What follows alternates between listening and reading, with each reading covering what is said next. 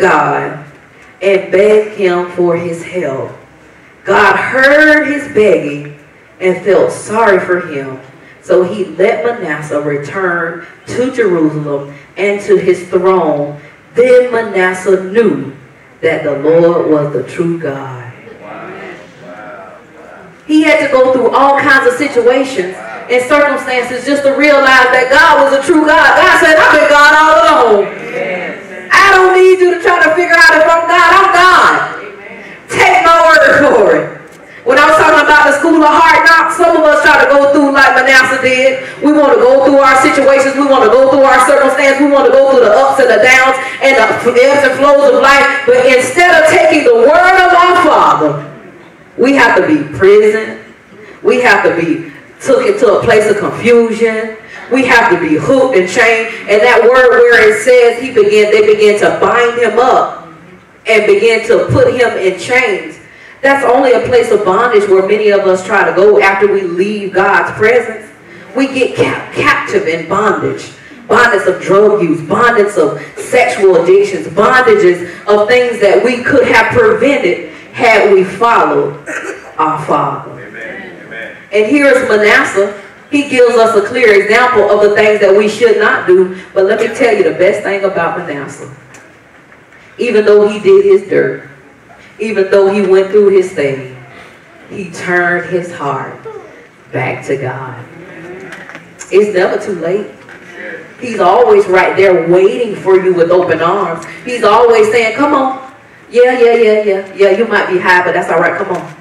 I love you anyway. You might have 3 or 4 girlfriends. That's all right. Come on. You come on. I love you. You might be failing in school and cussing at a teacher. Come on. I got you too. I got you covered. All you got to do is ask me, and I'm going to let you back in. He didn't give Manasseh a hard time. He said he felt sorry for him, so he just let him return to his throne. God will put you back in the place that you need to be. All you got to do is open your mouth and ask. You don't have to work nothing up. You ain't got to conjure anything. All you got to do is open your mouth and say, Lord, it's me. Yes, God. Lord, I want to be made right. Yes. Lord, I want to live for you. Lord, I want to give you my heart. Lord, I done messed up. And he will put you back in the place that you need to be with him. Simple. Ain't that a great God? Yes. Isn't that a great God? Yes. Give him some praise, because that's a good God.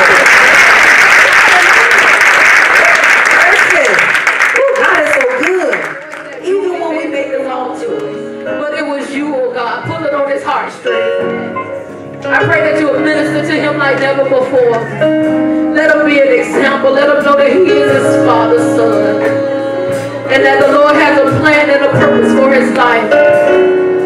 Shield him, God. Shield him, oh God. Protect him, oh God.